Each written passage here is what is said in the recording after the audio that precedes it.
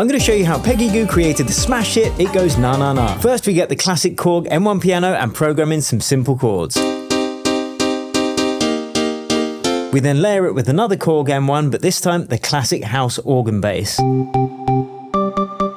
Add some processing. Nice. Then we finish off the chords with a lovely floaty synth.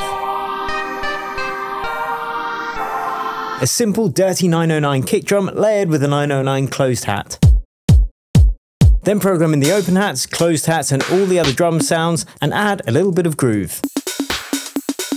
Next, the 9 PM Till I Come guitar with lots of portamento.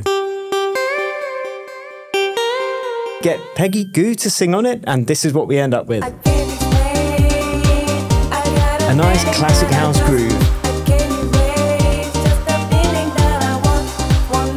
Nice. If you want the full tutorial and the project file, click the link in the description.